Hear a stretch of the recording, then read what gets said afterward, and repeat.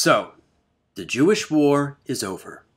But before going on and talking about the other Jewish-Roman wars, we need to tie up some loose ends and figure out just where everybody is right now. First, the Jews who survived the defense of Jerusalem were sent throughout the empire and sold into slavery. Now, slavery is terrible, but Roman slavery wasn't like chattel slavery in some important ways.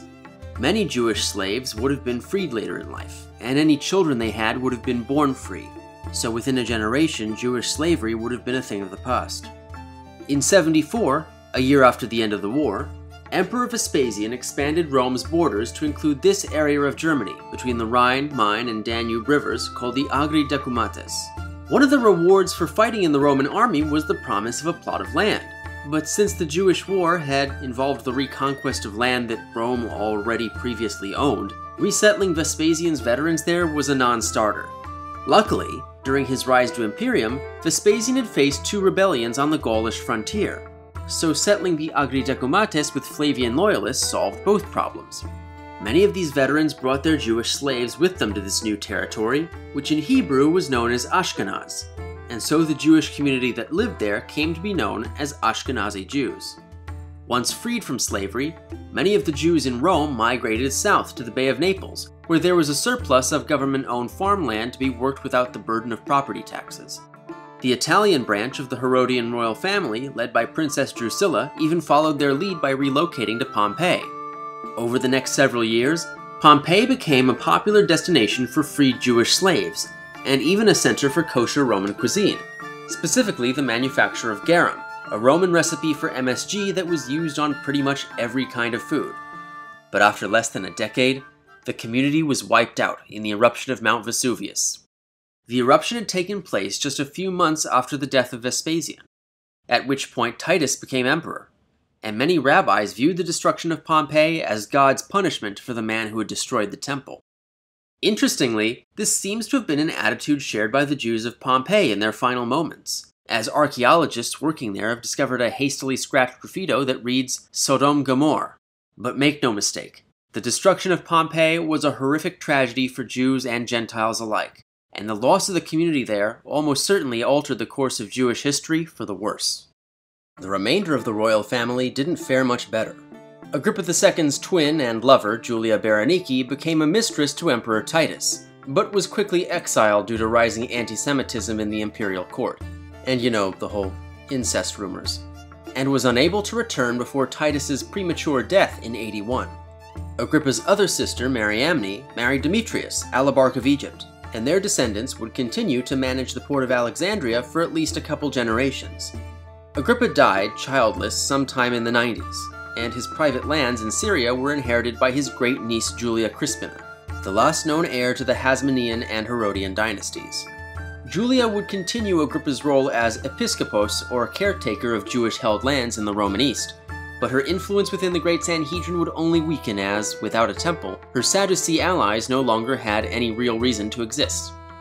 With Jerusalem in ruins, Caesarea became Judea's administrative capital, while the new Nasi, Gamliel II, moved the Great Sanhedrin to John ben Zakkai's yeshiva at Yavne. Barred from governing the province, the Sanhedrin became a purely religious institution, and in 85, it officially proclaimed that all messianic claimants up to this point were illegitimate, from Judas of Gamala to Agrippa to, yes, Jesus of Nazareth. It's at this point where Christianity well and truly broke from Judaism. Although Peter and Paul had renounced Jewish ritual law back in the late 30s, Christians of Jewish descent still continued to recite Jewish prayers and make sacrifices at the temple. Well, without a temple, the pretense was lost, and Jewish ritual fully faded out of Christianity, which then began spreading even faster among the Gentiles of the Roman East. At the end of the 1st century, the last of Jesus' apostles died, and the Gospels started being written down, of which the most aggressively un-Jewish has to be the Gospel of John. It is this Gospel that first posits that Jesus is not only the Messiah and a metaphorical Son of God, but a literal aspect of God himself, in a doctrine that came to be known as the Holy Trinity. This has no basis in Jewish theology, but strongly echoes elements of both Roman emperor worship and Greek mythology. Interestingly, the idea of Jesus as God seems not to have been limited to Trinitarianism. At the same time, a rival movement called Docetism purported that Jesus was not only God, but had never been human, which kind of defeats the purpose of death and resurrection, and quickly died out on its own. In 96, the Senate overthrew the tyrannical Emperor Domitian, ending the Flavian dynasty which had first brought Josephus to Rome just a couple decades earlier.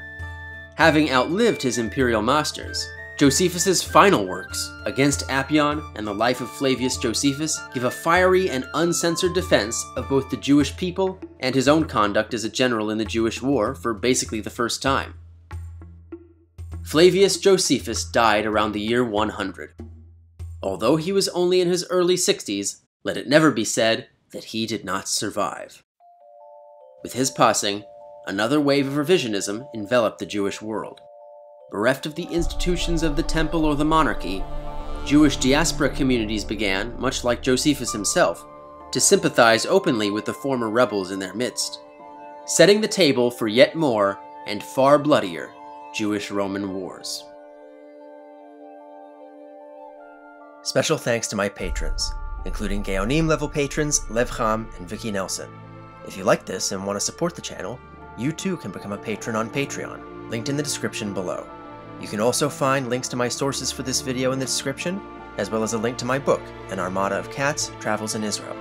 Otherwise, you can always like, share, and subscribe. I will see you next time.